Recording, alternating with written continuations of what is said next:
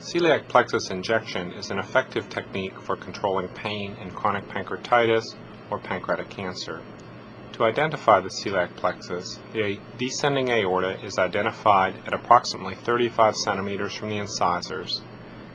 Once the aorta is identified, the echo endoscope is advanced forward through the GE junction, and the first major artery to come off anterior to the aorta is the celiac artery.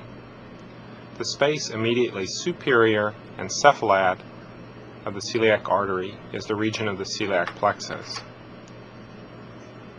The needle is attached to the echo endoscope.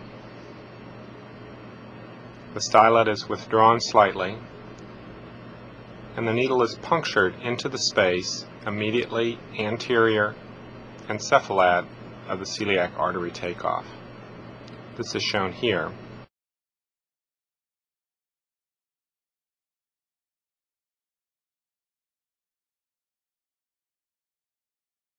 An alternative technique is to rotate lateral to the aorta at the level of the celiac artery and inject half the anesthetic on one side and half the anesthetic on the other side of the aorta.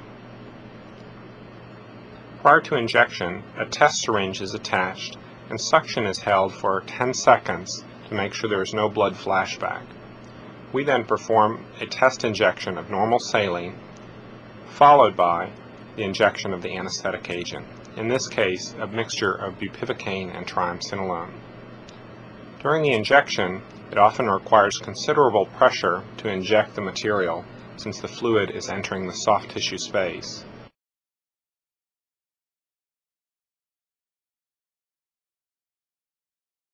On most, but not all occasions, fluid can be seen entering from the tip of the needle and forming a small track or well of fluid near the celiac artery.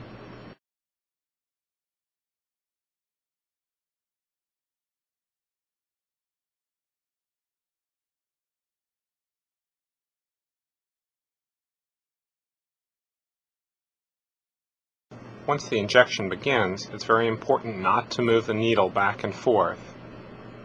After completion of the injection, the syringe is removed, the needle is withdrawn, locked up, and the entire apparatus removed. By rotating the transducer right and left of the aorta, large tracts of fluid can be seen have migrated from the original injection site.